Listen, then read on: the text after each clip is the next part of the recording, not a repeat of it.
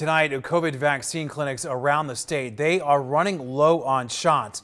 Well, the state blames the federal government for the slow rollout, so this means that many vaccination centers, they are now having to scale back their operations.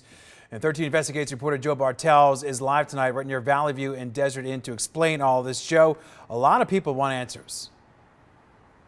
Yeah, Todd, they do. And state leaders say they have quickly ramped up the ability to get shots into arms, but now a new problem, they can't keep up with the pace.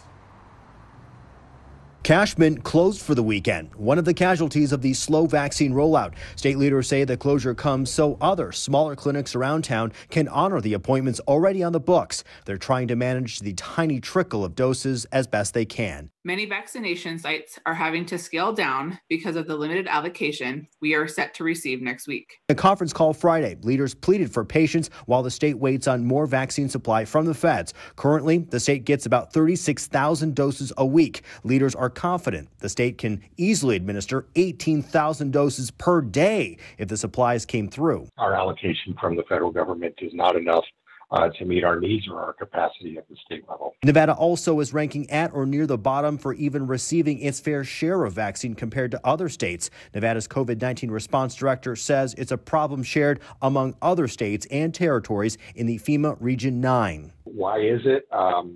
I don't think we know, but I'll tell you that we are certainly raising the issue with our federal partners through the federal delegation, through the governor's office, through every avenue that we possibly can in order to make sure that the situation is rectified.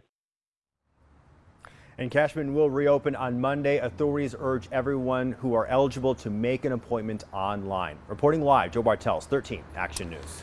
Joe, thank